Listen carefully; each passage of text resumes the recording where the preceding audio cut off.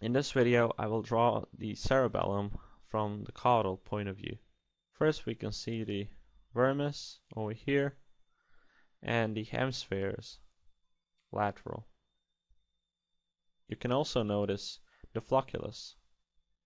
After I photoshopped this a little bit, this is how it looks like. Remember from the first video we talked about vallecula. From this point of view, vallecula is here. Vallecula is just this space over here. Here are the pyramid of the vermis, and this over here, this whole thing, is vermis. This over here was the flocculus, and this part over here was the uvula.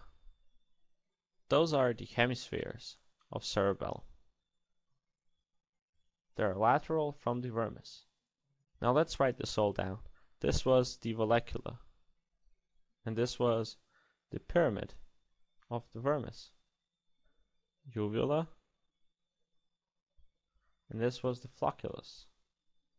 This whole thing was vermis, and this was the hemisphere. This is the cerebellum from the caudal point of view. We're looking from below. There are also videos I did before this one, and they are the cerebellum from the cranial and the frontal point of view. To learn more about the regions and the lobes of the cerebellum, please check out the next video. And if you like my drawings, my videos, please check out my website, flashbrainanatomy.com.